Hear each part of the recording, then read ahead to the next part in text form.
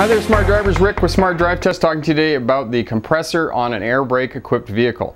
The only difference between a compressor on an air brake equipped vehicle and one that you would find in a garage or a shop is that the one on an air brake equipped vehicle runs the entire time that the motor is running, and we use the governor to control the compressor on an air brake equipped vehicle. Today we're going to talk to you about the compressor, one of the main components or one of the basic components in an air brake equipped vehicle. We'll be right back to talk to you about that.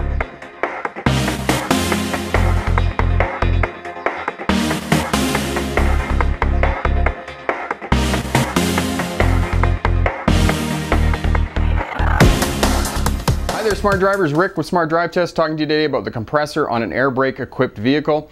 In this day and age, all compressors on an air brake equipped vehicle are bolted right to the side of the engine. They are gear driven. Now, in all the manuals it will say that some of them are belt driven. They haven't been belt driven since the 1970s, almost 45 years. However, if they are belt driven, and you do have to check belts as part of the pre-trip inspection on your unit, halfway between the two pulleys, push down on the belt. If it goes more than its own width, the belt probably needs to be adjusted and tightened up. So that's the way you check the tension on belts, and in the rare case that the compressor might be belt driven. Compressors on air brake systems are truly parasitic. They take power from the motor to be operated. They use the engine's lubricating system to be lubricated and cooled. As well, they use the engine's intake system to filter air into the system and compress it into the air brake system, air tanks and whatnot. And in some rare cases, they use the engine's cooling system as well to cool the compressor. In most instances, however, they're just air cooled. There's fins on the side of the compressor and they are cooled. So the air compressor on an air brake equipped vehicle is truly parasitic. It uses everything from the engine to do what it needs to do. The internal workings of an air compressor on an air brake equipped vehicle is very similar to an internal combustion engine. There's a piston inside of the compressor that's on a crankshaft. The crankshaft is turned by the power from the engine. The piston goes down, creates a vacuum, the intake valve opens and it sucks air in. It's very much like a plunger in a syringe. You pull it down, it creates a vacuum and sucks liquid into the needle. An air compressor is the same. The piston goes down, creates vacuum, and sucks air into the piston chamber.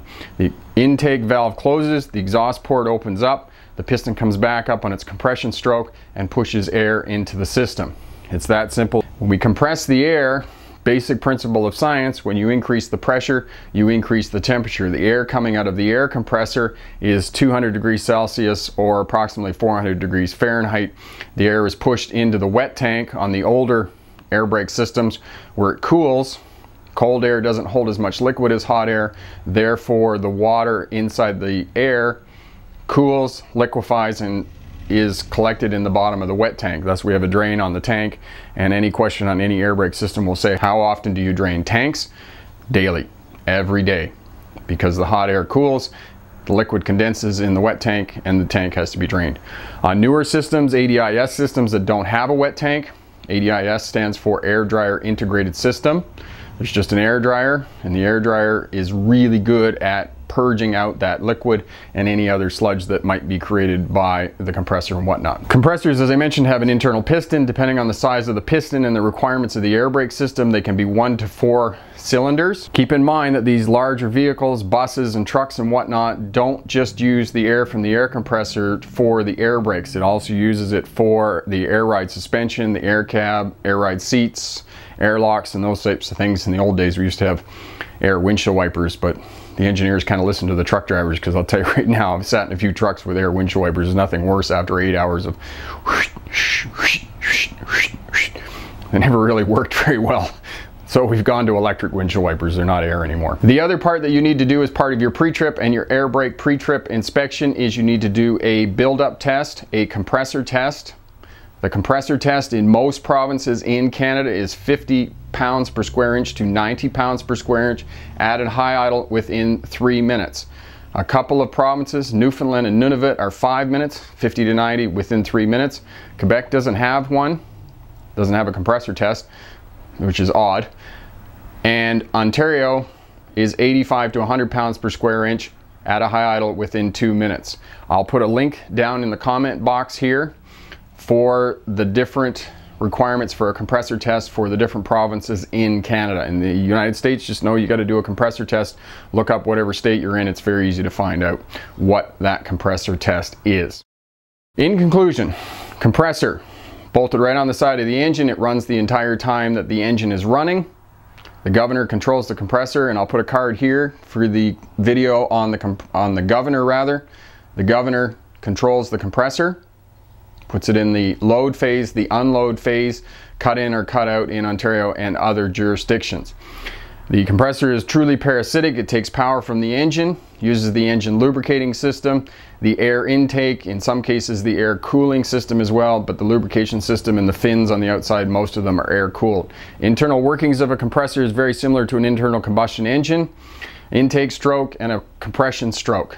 Sucks air in and compresses it and pushes it into the wet tank or into the secondary and primary tank if it's an ADIS system, air dryer integrated system. All commercial drivers, as part of their license test, as part of ensuring the safe operation of their vehicle, must do a compressor test. The compressor test is a set amount of time. It must build a set volume of air, usually 50 to 90 in most provinces, within 3 minutes at a high idle. Question for my smart drivers. Have you ever had a compressor fail on an air brake equipped vehicle? Leave a comment down in the comment section. If you like the video, subscribe, share, leave a comment. All of that helps us out. If you like what you saw here, head over to my website. Lots of information about air brakes on my website, smartdrivetest.com. As well, lots of questions for practicing for your air brake test that you have to take in all provinces if you are getting a commercial license, whether that's a truck or a bus. I'll leave a card here for a link to my website. Head over there, practice. Remember, the practice driving test questions help you to learn a skill about taking multiple choice questions for the purposes of passing a learner's test. And for Ontario and other provinces, every 5 years when you renew your license, you have to take an air brake theory test. So head over there, do the practice driving test questions related to air brakes. Be successful on your theory test. I'm Rick with Smart Drive Test. Remember, pick the best answer, not necessarily the right answer. Have a great day. Bye now.